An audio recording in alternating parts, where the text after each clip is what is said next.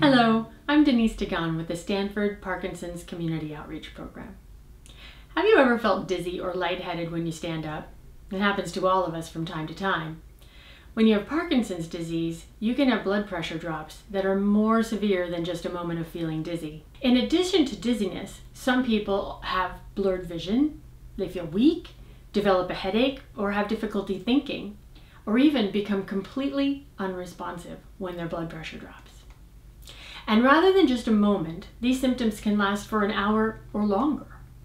This severe type of blood pressure drop happens when the autonomic nervous system fails to properly regulate blood pressure when you move from lying down to sitting up or from sitting up to standing. For about 30 people with Parkinson's, these symptoms are caused by neurogenic orthostatic hypotension, or NOH. Those are really big words that essentially mean a drop in blood pressure when you change positions. As you can imagine, getting dizzy when you stand up is a safety hazard for people with Parkinson's. If they take just one step in that state, they may fall and sustain a serious injury. So it's something to be aware of and to take seriously. On the other hand, someone with Parkinson's can't sit forever.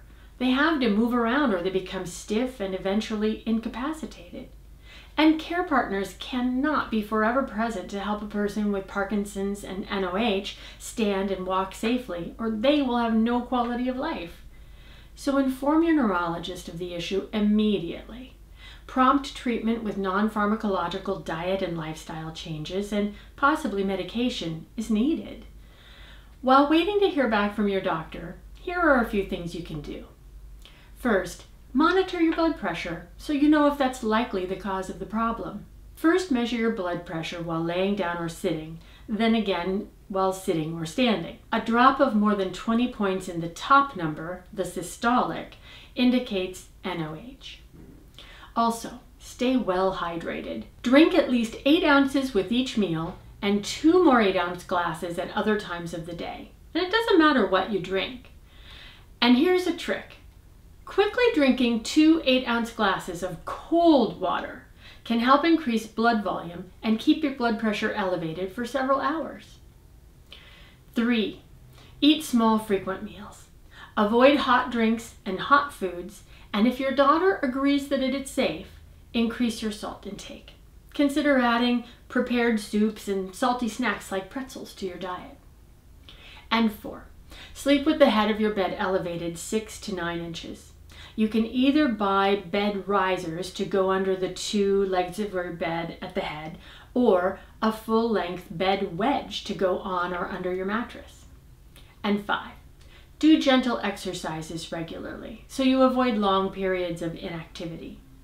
When you sit or stand up, do it slowly, especially when standing.